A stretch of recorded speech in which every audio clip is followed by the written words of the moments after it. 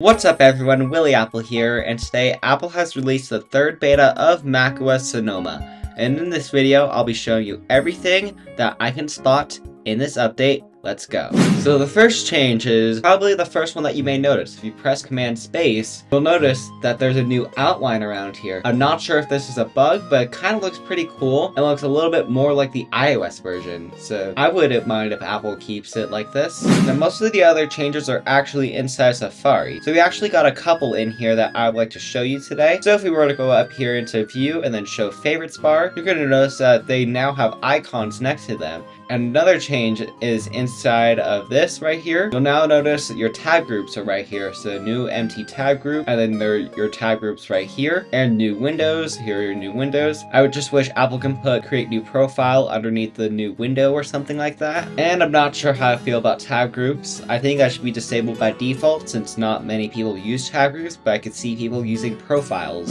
Inside the Home app, if we were to open up our Launchpad and go straight into Home, you will see that we have a brand new splash screen right here. So it's the same one as iOS, so we got accessory control widgets, new look and feel, and activity history. None of these are brand new, we just had these for a while. As you can see, I have the widget already placed right here. Now the next one has to do with Pages, Numbers, and Keynote.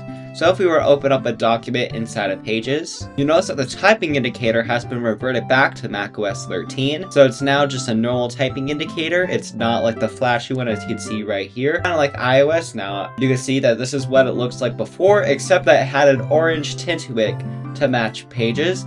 And it was the same with Numbers and Keynote. Numbers was green, it's now just the macOS 13 one. I kind of like the macOS 14 one a lot better. And same with Keynote, it was just blue and was just normal typing indicator. Now personally I think this is a bug, but hopefully they revert this back in the next beta. Now we have a couple of changes with the Apple Weather app on the Mac. So there are actually little outlines here around the little boxes, and they look pretty cool. I kind of like it. It gives it more of a little Mac-ish style to it. Just like iOS, we have the same exact bug with the battery widget. If we use the larger version of the battery widget, you'll notice that the icons and battery indicators are actually smaller. But not only that, the text is actually smaller, and it's kind of bugging out with the lines that are supposed to be there. And even if I move it to Retina display, okay, you can see it on a Retina display, but you can't see it on my monitor for some reason. So that is obviously something Apple will probably fix in the next beta. Another bug that we have is actually one that we have in the previous betas, which I'm not sure is actually going to get fixed. I hope Apple can do something about this, but this just comes up randomly. It just says alert null is using a deprecated API that will be removed in the future. So I really don't think this is the most user-friendly way to tell developers that a certain API is deprecated. I actually don't think Apple should be removing APIs, but I think it is what it is. But hopefully Apple can change this and only tell the developers with like an email or something like that. Another bug that we have is actually with our widget. So you'll see that Be Real here is not showing the Be Real icon,